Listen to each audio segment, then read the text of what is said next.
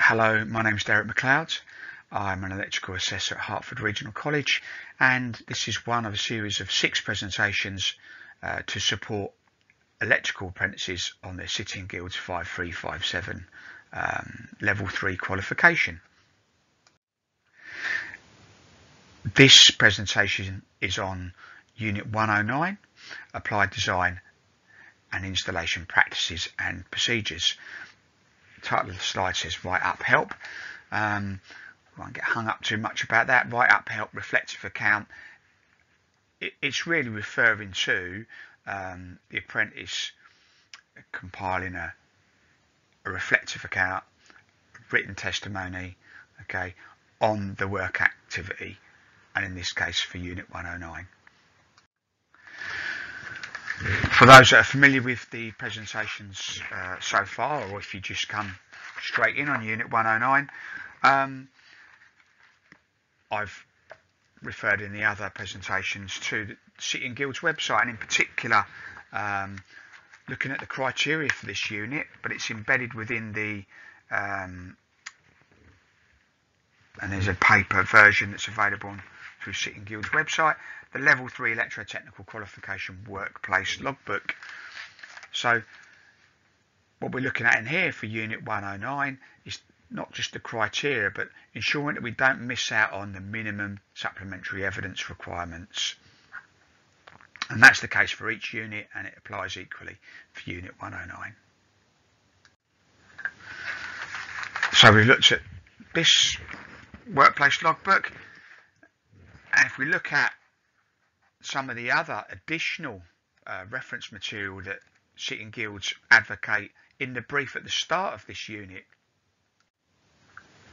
from the workplace logbook, we've got other reference material that they encourage the apprentice to look at: electricity at work regulations, current edition of your BS 7671, Health and Safety at Work Act, building regulations. And if we consider the title, Applying Design and Installation Practices and Procedures, we can understand why the electrician will make good use of those documents. And of course, if we're on site, remember your on-site guide. Okay. I'm also going to advocate the Book 1 and Book 2. Okay, electrical installations for by Peter Tanner. And hopefully you're already familiar with these books. But I would say they're great reference books throughout your whole course on your 5357.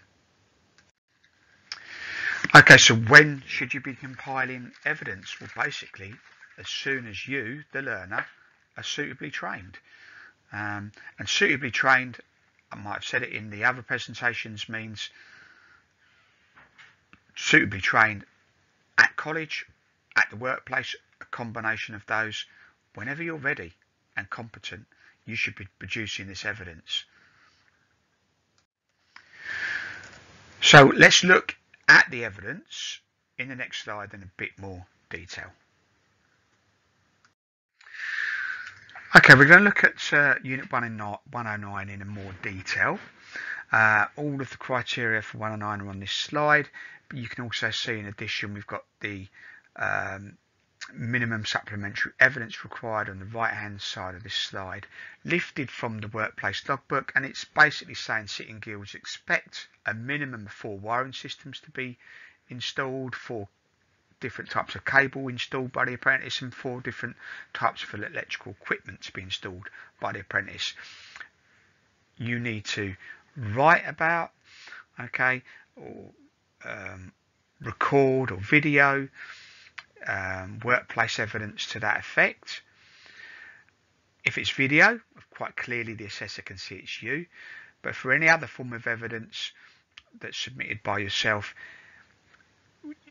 you need to provide sufficient photographic evidence or images to show that it's your work. We don't want to see anyone else installing this. It's got to be your work.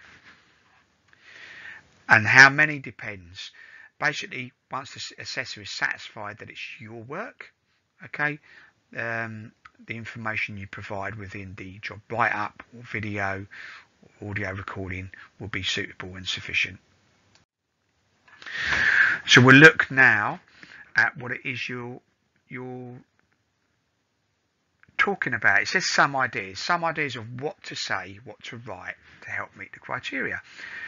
So we've got to preparing to install a wiring system, enclosures and associated equipment, and we need to carry out a risk assessment. It might be that there is a produced risk assessment, so we need strong statements.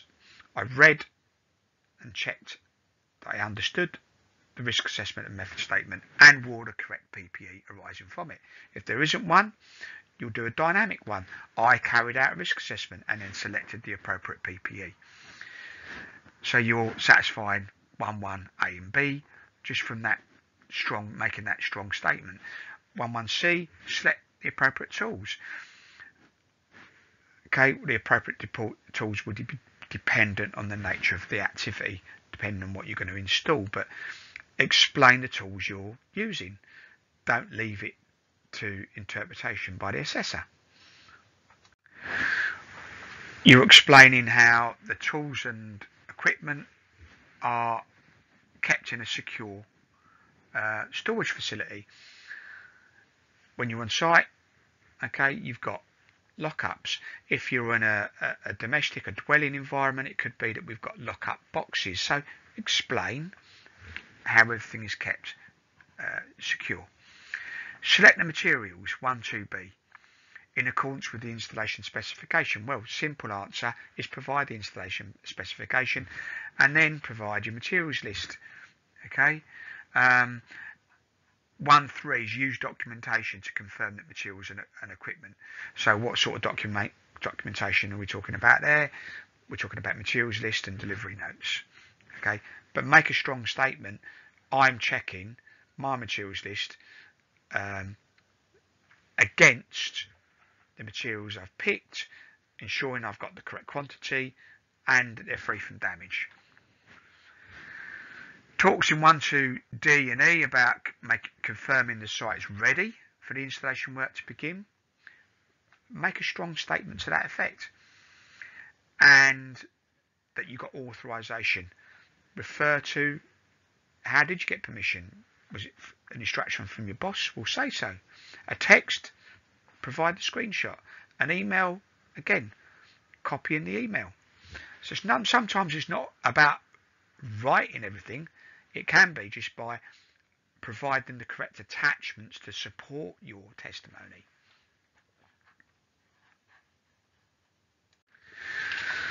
Now we want to come on and look at 1.4, 1.5, 1.5a and 1.5b and 2.1a to E, because it's having the correct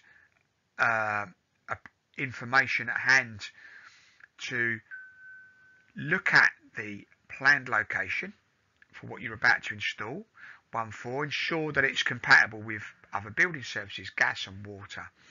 Check the planned location with regards to its cosmetic appearance and external influences. Now, they could be many and varied, but what are the appropriate types of information you need to be referring to now in this write-up or the evidence that you present? Well, of course, we've got specifications. If we've got any attached copy, any work schedules or programs, manufacturer's instructions, layout drawings, other sources of information, and that will be appropriate for providing evidence here about what you're going to install, because we are going to refer to BS 7671, the relevant sections dealing with external influences, the relevant sections in on-site guide with regards to the building regs, the heights of switches and sockets in Appendix H6, Appendix D of the on-site guide, how we're going to support cables and wiring systems contained with Appendix D, the selection of the cables in Appendix C of the on-site guide. So you know, referring at the appropriate point to the appropriate sections of on-site guide and reg books is relevant here when we're talking about how and what it is you're going to install. 3.1. Explain how you measure and mark out, okay, whatever it is you're going to install. As simple as using spirit levels, using tape measures. In the absence of that, okay, that's really not good workmanship, is it? We can't see it's in use, and you're fitting electrical equipment and components. How on earth do we know that it's going to be level? You know, marking and setting out appropriately, making sure things are level. They're not nice to haves, they're a minimum standard of a professional electrician, aren't they? And now we get into the installation of, in the first instance 3.2, cables. And what does it say? Install cables in accordance with BS 7671. And we want to see 4. And we want to see you do it on 2 occasions. So how you do that is entirely up to you. You can do all 4 in one hit, but remember we're going to need another time where you're going to install cables. Or we can do a combination of, or you can do more than 4. But at least on 2 occasions you're going to install cables. And when you're installing the cables, make sure you're explaining the cable type clearly. The amount of cores and the CSA, the cross-sectional area of the core of cable that you're installing. Make sure that you're at a good opportunity. How do we know if that cable's the appropriate one? Well, that will depending on for example, the protective device. So take the opportunity to explain the protective device that's going to be installed with the cable. And when we're talking about installation of cables, remember there are factors to consider. Those are your external and other influences on the cable selection. But routing cables is important in accordance with BS 7671. Let's ensure that you're explaining that they're kept within the zones where appropriate. And for cables and for cable support systems, we can refer to Appendix D of the on-site guide, methods of supporting the cables and wiring systems. So the spacing of fixings for cables, for example, make a statement. So basically explaining the workmanship that you're ensuring you adhere to when you're routing and installing cables. The same would apply with 3.3, installation of the wiring regulations, from the different types of cable support systems, everything from 3.3a, PVC conduit, down to 3.3j, busbar systems or power track. So if they are installed, they'll be installed in accordance with the installation specification, the supplier's instructions, and BS 7671. That's a strong statement to make and would be appropriate here. But we've got other things when we look at it would be appropriate to talk about some IP codes when we talk about metallic trunking, wouldn't it? And the capacity of conduit or trunking is, you might want to refer to Appendix E of your on-site guide and make a statement where relevant if you're installing that. Then we've got the installation of types of electrical equipment in 3.4, and again it's a list. Select 4 from the following. Okay, remember that's at least 4 different types of electrical equipment and on 2 occasions. So that's total 4, 2 occasions. Okay, that doesn't mean 2 occasions of 4. No, it's total 4, but on 2 occasions. and install them in accordance with BS 7671 installation specification.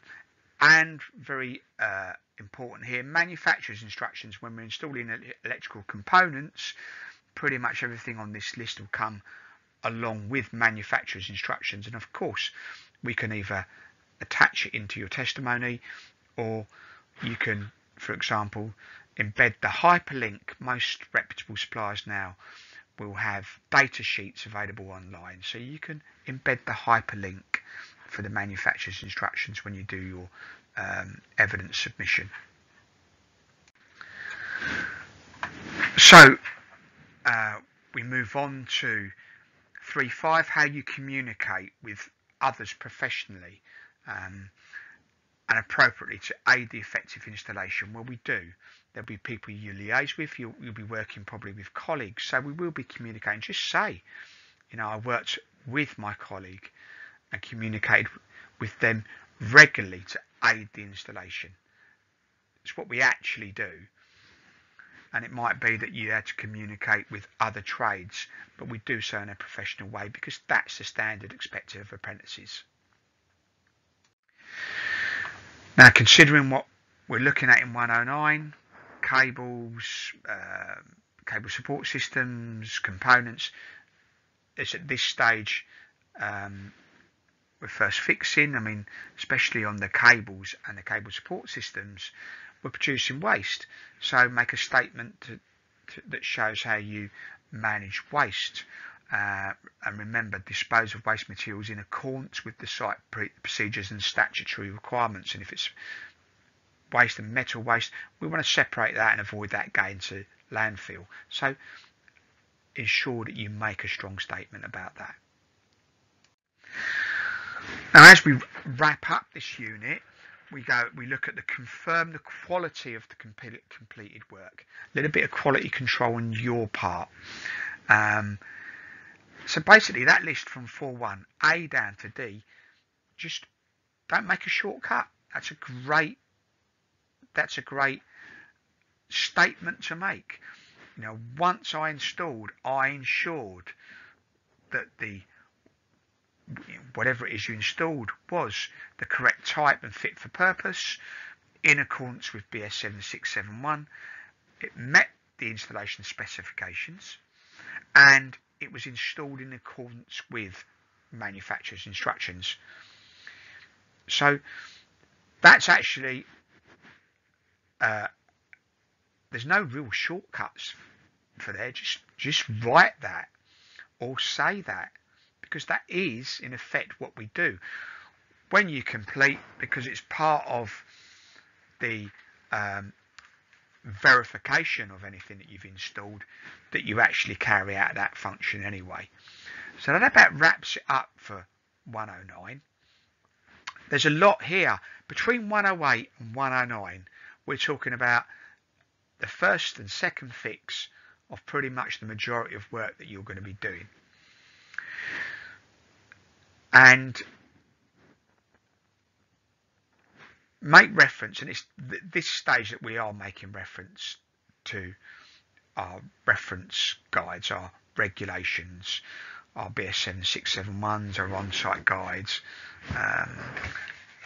any pocket books that you've got, and building regulations. So by the time you've done 108 and 109, you're making a lot of progress on your workplace portfolios, and you'll have cross-mapped. 108 and 109 pretty much they go hand in hand. Especially installing the electrical equipment, that's a second fixed activity. So if you're installing electrical equipment like sockets, well, you'll be connecting conductors to the sockets. So there'll be 108 and 109 that goes in there. In any event, I hope you found this helpful. Please leave feedback. If there's anything else you want me to cover, I will do. And good luck on your apprenticeship journey, and look out for my next video.